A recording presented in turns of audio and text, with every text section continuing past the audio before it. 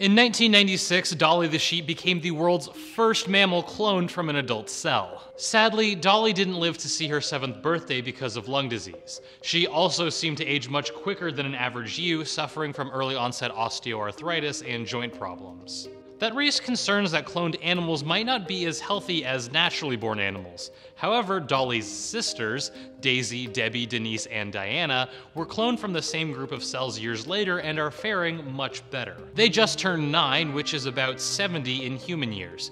The sheep have made it more than 2 years longer than Dolly and don't seem to have any of the same health problems as their predecessor.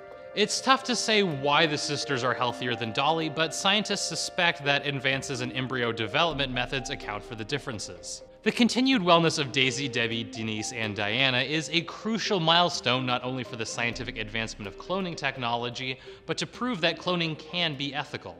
It's morally important for scientists that cloned animals can lead healthy, happy lives. Researcher Kevin Sinclair says weak, sickly clones would raise serious ethical and welfare concerns about creating these animals in the first place. The sisters are set to be put down next year at the ripe old age of 10 so their bodies can be studied further, but their contributions to the field of cloning will live on. For Newsy, I'm Grant Sunison.